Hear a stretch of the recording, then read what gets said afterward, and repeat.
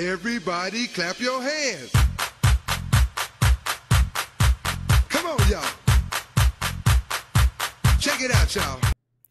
You heard it from him. We are starting some multi-step word problems in this video, and you got to be clapping your hands because we are wrapping that up, actually. But our riddle, before we start talking about that, is actually about clapping of hands. What has hands but cannot clap? So think about something that has hands but cannot clap, and we'll revisit that before the end of the video today. All right, let's take a look at our CUBES acronym. Remember, the CUBES acronym is what we use whenever we are looking at word problems. The C stands for circle the numbers.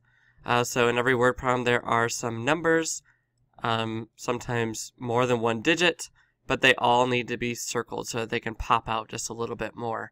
The U stands for underline the question, and I usually like to darken a little bit underneath the final unit because that saves me the step later on. So as I'm underlining the question, I just darken just a little bit more underneath the final unit. And the B stands for box keywords. You have been given a cheat sheet that you can still continue to review, but eventually you're going to have to try and memorize any words that are keywords for addition, subtraction, multiplication, or division. However, we talked about how keywords are sometimes dangerous because they don't always mean that operation. However, the words like sum, difference, product, and quotient typically, almost 100% of the time, mean their operations. So sum is addition, difference is subtraction, product is multiplication, and quotient is division. But there's definitely a lot of other words such as each that can be a little bit confusing in terms of either its multiplication or division. E stands for evaluate the operation, and that basically means that you have to determine which operations you're going to use. Based on the context of the word problem, you have to figure out, are you going to be adding first, are you going to be subtracting first, multiplying, or dividing? And usually, since it's a multi-step word problem, you're going to have to do two different operations, but that is step E. And a lot of times I tell students to draw a picture because that can be quite helpful as well. And when you figure out the operations, then you actually do the math, which is to solve, and then that is the end of a word problem. Let's take a look at a word problem together. And I purposely have left the numbers out because I want you to start thinking about word problems without the numbers, so you can just focus on the context and the keywords and the clues around them. So Harry had a certain number of baseball cards. He kept some and shared the rest evenly among his certain number of friends. How many baseball cards did each friend get? So I know that in this word problem there's to be a number here, and number here, so I've circled my numbers. My next step is to underline the question. So I'm going to underline how many baseball cards did each friend get. And I know my final unit is baseball cards, so I'm going to darken underneath that so that later on I just have to look at my darkened part of my underline to find out what my unit is. And now I'm going to box keywords. Looking through here, shared evenly.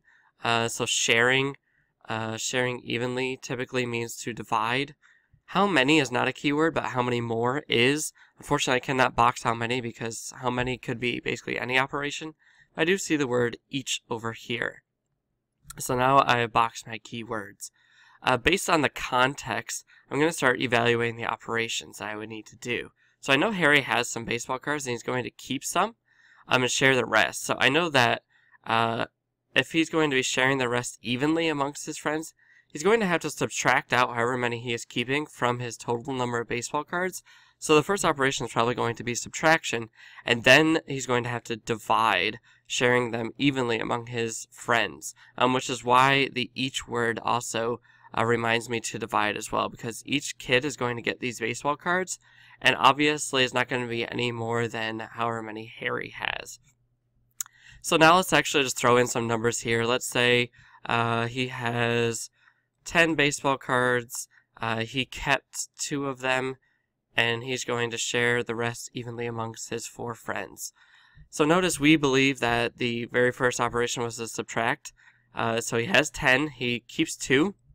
So he obviously only has 8 cards left, and he's going to share those cards evenly amongst his 4 friends. So he's going to split those cards with 4 kids, and so that means that 8 divided by 4 is that each kid would get 2 baseball cards, and that would be your final answer. Let's take a look at another one. Ron runs a certain number of miles on Monday, and a certain times that many on Tuesday. So I know that on Tuesday he runs more than on Monday. So I know that's going to be some multiplication there. If he wants to run a total of, so this is obviously a larger number, if it's a total of miles this week, how many more miles does he need to run? So I have already taken care of the circling my numbers, or lack thereof, as there aren't any numbers actually in this, but we'll fill those in later. Underlining the question is my next part. So how many more miles does he need to run? And then B, I'm going to box my keywords. I see times up here. I also see the word total and how many more. Looking back here, remember we talked about how times usually means multiplication. In this case, since it says blank times that many on Tuesday, we know that Tuesday is more than Monday, so this should be a larger number, so I know I have to multiply there. And he wants to run a total of a certain number here, so that means that with a total, that means that there's probably a larger number here. And how many more usually means to subtract. So let's fill in some numbers here after we box our keywords. Let's say he runs 3 miles on Monday, and 2 times that on Tuesday. If he wants to run a total of, let's say, 30 miles this week, how many more miles does he need to run? So let's just pull out that information here. Monday, he runs 3. Tuesday, he does 2 times that, so that's 3 times 2, which equals 6. And he wants to run a total at the end of the week. He wants to have 30 miles altogether. So I know right now he has ran a total of 9 miles on Monday and Tuesday. So the rest, Wednesday, Thursday, and Friday, must be a number that would get us to 30. Now, because it's how many more, I can actually figure out what that number is, because I know 9 plus something will give me 30. In order to solve for that, I'm going to use the inverse operation, which is subtraction. 30 minus 9, do a little bit of borrowing here, and I'm left with 21. So I know that these 3 days, Wednesday, Thursday, and Friday, when I total them, I don't even need to know what they are, but I know that all of them totaled is 21. So I know that he's going to need to run 21 more miles. And that is my final answer. Nice job, Ron. And wouldn't you know, Hermione is next. So we've had Harry, Ron, and Hermione. Very interesting. I wonder where they're from. Hermione baked a certain number of trays of a certain number of cookies. After they cooled, she divided the cookies evenly into a certain number of bags. How many cookies did Hermione place in each bag? So I've done the C step. And usually I do the C step as I'm reading through my very first time, because I'm just trying to find the numbers. And now I'm going to go to underline the question. How many cookies did Hermione place in each bag? I know my final unit is going to be cookies. Usually it's right after how many, or after the first couple words of the last sentence. And now I'm going to go to box keywords. Looking through here, I see the word divided. That's kind of a keyword to me. And each as well. And you could also say evenly as well too. Thinking about evaluating the operations. If I have a certain number of trays of cookies, if I want to know how many cookies she actually has, I know that's going to have to involve some multiplication.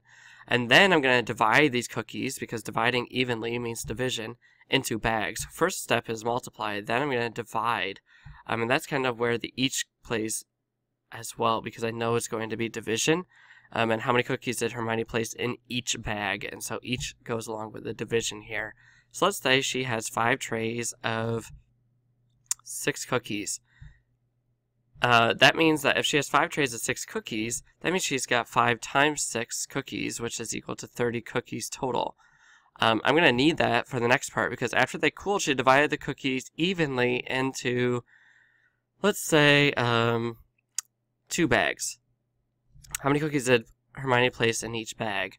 So after I've done my multiplication, if I'm dividing those 30 cookies into 2 bags, let's say I have a bag 1 and a bag 2, I'm just going to have to continuously put these cookies into the bags, and all 30 cookies have to be placed. And if I kept going back and forth, back and forth, back and forth, that would be division and there would be 15 cookies in each bag. So notice how cubes kind of works. Helps you break down the problem into smaller steps, making it a little bit less overwhelming, because I know multi-step word problems can be quite overwhelming, as there's definitely a lot of information. Let's get to our riddle here. Before we get to that, might as well just play this one more time. Freeze! Everybody clap your hands. Come on, y'all. Check it out, y'all. And I would continue that video, but of course, this is not a dance video or a music video. But it was definitely good to take a little break from our multi-step word problems, because as exhilarating, as fun as they are, it is kind of nice to just have a little break and just relax and think about a nice little riddle here. So what has hands but cannot clap? Obviously, humans, we got hands. Some animals even have hands as well. But as humans, if you've got hands, pretty much you probably can clap. But I will just let you know that the answer is not a human. This is actually an object. And it's an object that is actually in my classroom. Miss Whalen actually has one as well. You probably have one in your house as well. And I'm going to leave it at that because I feel like I'm giving it away almost. But just think about what has hands. And it's pretty much an object that every house or classroom has. Good luck.